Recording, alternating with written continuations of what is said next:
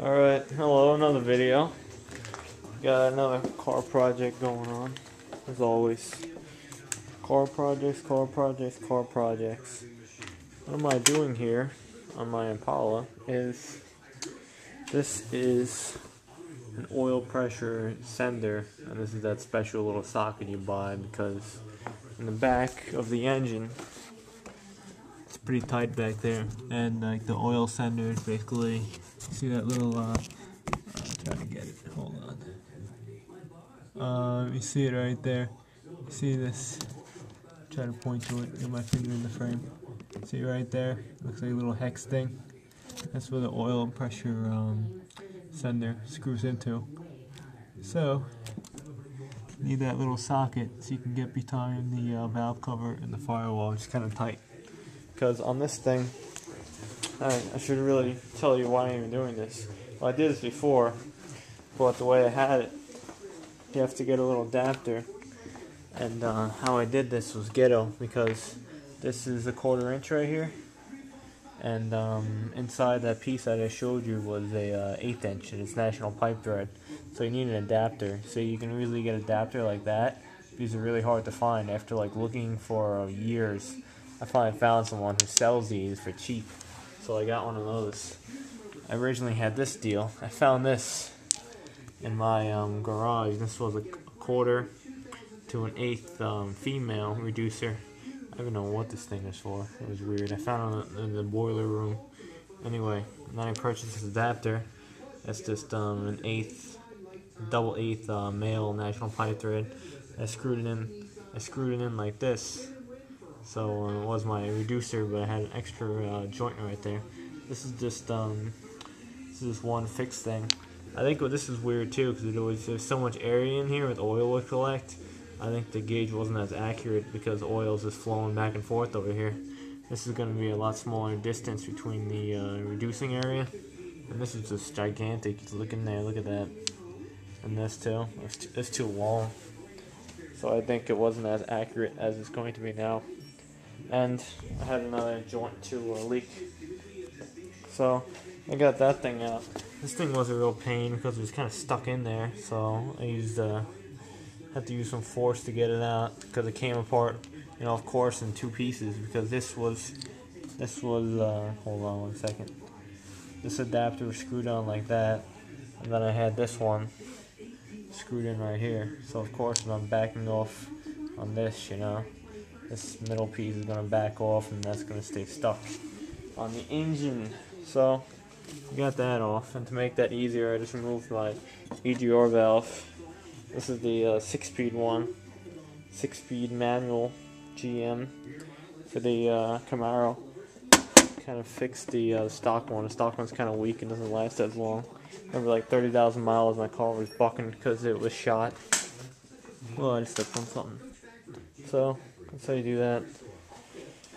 Little adapters. Also on our Chevy small block, speaking of oil adapters, oil pressure senders, on the 87 and up, see, center bolt motor, 87 and up, it has that, it's going to be tapped back there, as I just showed you, and you can't really freaking see, it's so hard to get shot at. Okay, so right there you see it in like the upper left of the frame, and that piece right there will be tapped, or it can be plugged, and that's one of your oil ports. And then down here, down there, next to the oil filter, it's another hole that can be tapped, but it's plugged off in this car. Anyway, in the earlier cars, it is, the hole in there is 1/4 inch national pipe thread. So, to make that work, you can either buy, the sender for those cars is a little bit longer over here because it steps out with the oil filter. So what you could do is you buy this oil sender when they go bad, which actually in my other car it is kind of bad. It's a little flaky. It jumps around. Anyway, you can buy this sender right here. This cost about maybe 30 bucks. This sender that's enclosed in the socket. I'll show you later maybe if I take it out. So I gotta pop it out. It stays in there pretty tight. Anyway, this is 30 bucks. Has a short end. And the one that screws into the oil filter, it goes this way in the engine. And if you look at it underneath, you'll see it going this way, right above the oil filter. It's basically on 87 through 93 cars. Anyway, with that, it has a little longer edge, and that sender actually costs $50, and these cost $30. And you know what you can do, and will make it work. See, I have these fittings over here. It's a 1/4 inch national pipe thread female to 1/4 inch national pipe thread male.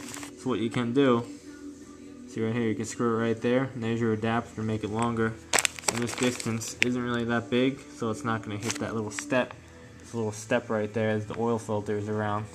So there you go, you save money that way. I'll show you that later when I install it in my other car. But it's pretty cool. You know, you gotta save money because it's crazy. You want $50 for this thing, and it's just a little bit longer. So you can just use your adapter here, which costs about $1, and make it longer. And these are good too. Also, if you want to put aftermarket gauges in, you can use that port. It's not used on this engine, the LT1. And you can screw it in, and it spaces out from the block. Instead of being right next to the block, you have a little bit of distance, so your wires won't burn or nothing like that. So that's a little tip on what the hell I'm doing today. So I gotta put this thing back on, put a little thread sealant. I'll just use a little RTV, it'll be fine. RTV around there, a little RTV in there. Screw it in, put that over there, and see if my gauge is any more accurate. So I hope so. Originally these things are just a dummy gauge. And oh yeah, see that? Look how clean that brake fluid is. This is the other car I did my brake fluid on. I didn't have any problems with this. Look at that ATE brake fluid, and that is so clear. That stuff looked like motor oil before. It was disgusting. So we're doing stuff. I gotta take down this camera and finish this thing up. Pop the EGR valve back on the sender, and I'll be ready to rock. So that's it. Bye.